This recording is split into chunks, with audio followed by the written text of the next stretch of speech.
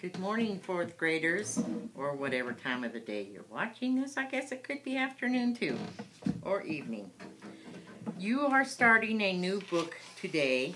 This is both the girls and the boys. It's called King of the Wind. It's about an Arabian horse and his journey through life. It's very interesting, to me anyway. I hope you guys like it too. To go along with this book, you will have papers to fill out. You're going to like this. There's no writing.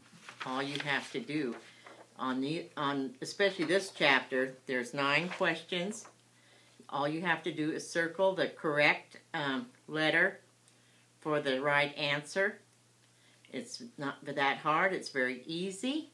And I think you'll just enjoy having reading time without a whole lot of work that goes with it. So anyway, this is King of the Wind. You'll both, girls and boys, will be doing that. If you have any problems with it or any questions, just give me a call and we'll see if we can work something out. Make sure you put your name on your paper. I'm getting a lot of papers in with no names.